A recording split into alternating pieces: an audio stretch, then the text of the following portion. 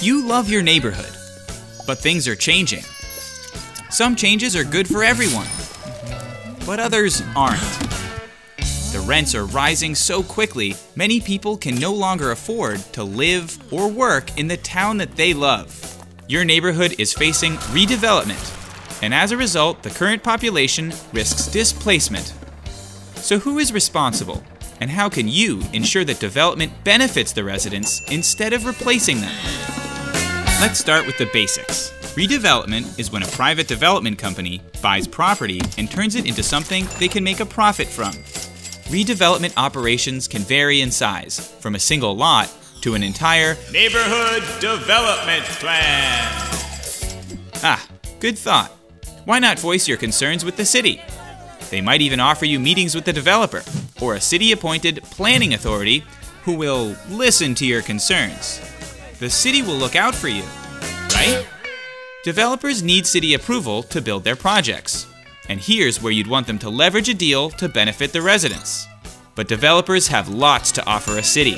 With campaign donations, project funding, and the fact that new development can bring increased tax revenue, new jobs, and amenities to attract new residents, it's not hard to see how a city might do everything it can to please the developers, often at the expense of the residents.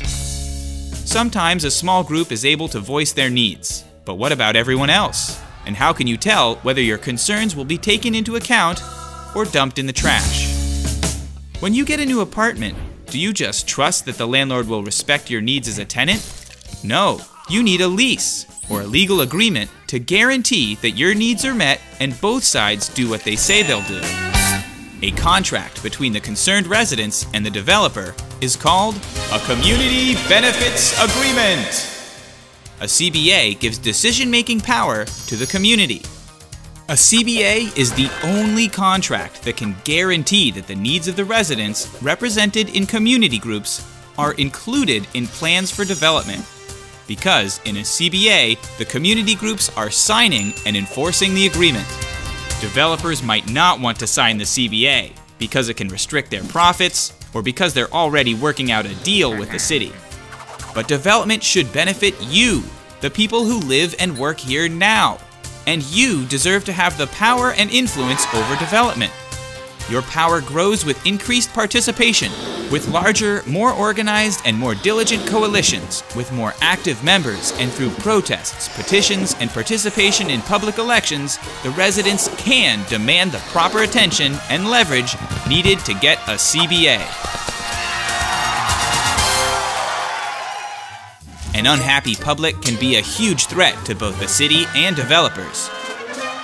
In contrast, addressing the needs of the residents with a CBA will ensure developers benefit from a happy community in support of the development to their city. Here in Somerville, US2 is the developer contracted by the city for a neighborhood-wide redevelopment in Union Square. We are Union United, a rapidly growing coalition of Somerville residents, businesses, churches, unions, and community organizations joined in the effort to create development without displacement through specific goals outlined in a legally binding CBA with US2 and the city.